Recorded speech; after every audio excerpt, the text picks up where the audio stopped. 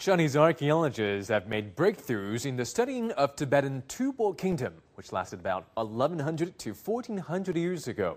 A large number of cultural artifacts have been excavated from an ancient cemetery in southwest China's Tibet Autonomous Region.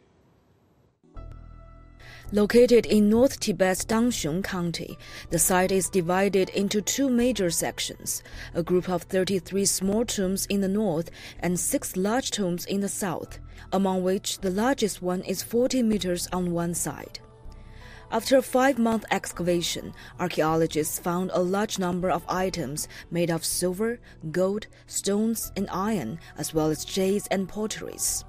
Among them, nearly 100 black and white stones caught the attention of archaeologists.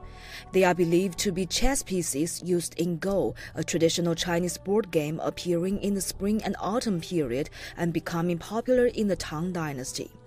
Archaeologists believe these pieces show that the cultural relationship between the Tang Dynasty and the Tibetan Tubo Kingdom was a strong one. The conclusion is supported by other items featuring Tang patterns and style, such as an earpick made of gold. The shape and patterns of this golden earpick are obviously similar to those of the Tang Dynasty. For example, on its handle, it's a rosefinch.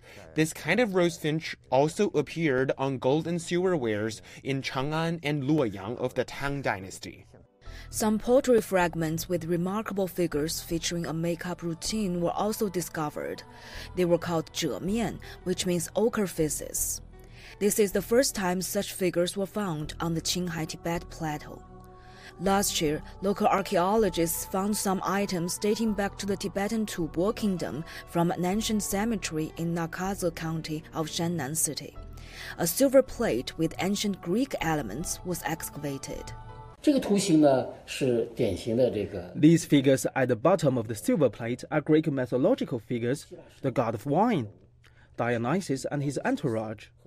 Dionysus wears a wreath of ivy on his head, and his entourage is holding a glass wine and offering it to him. The whole style is the Mediterranean style, the ancient Greek style. 20 Sasanian silver coins, which were the official currency of the Sasanian Empire created by the Persians, were also unearthed. Around 180 items from the Tubo Kingdom are on display at the Shannan Museum, including gold and silver wares, potteries, Tibetan stone statues, ancient books and documents, and Buddhist artifacts. 张梦圆 CGTN